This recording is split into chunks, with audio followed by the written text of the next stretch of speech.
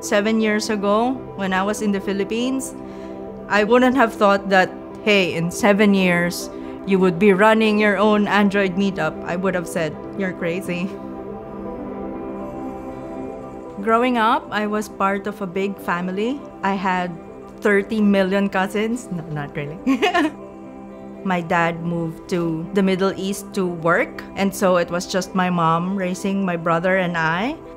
This community I lived in was a poor community. You might get stuck in traffic because there are cows crossing the road, that kind of stuff. When I was just beginning to learn Android, I started doing those simple exercises online by myself and asking questions in Stack Overflow.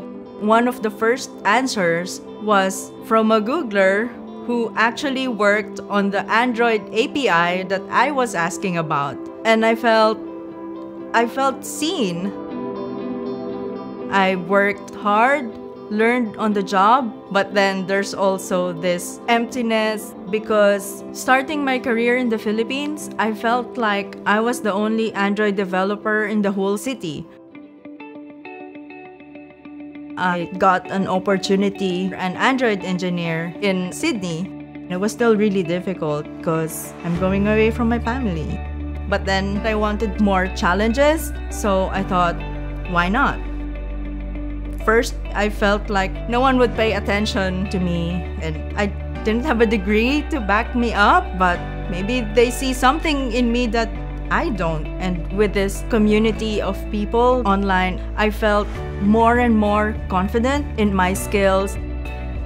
I started participating in Android meetups, and I realized how different it is having Android developers in front of me who I can bounce ideas off of. This is a really good feeling to be with people who speak the same language as you, even though we're all from different countries, but we all speak Android. And I'm really proud that I'm able to take care of my parents after all the sacrifices that they'd made. The Android community really changed the course of my life.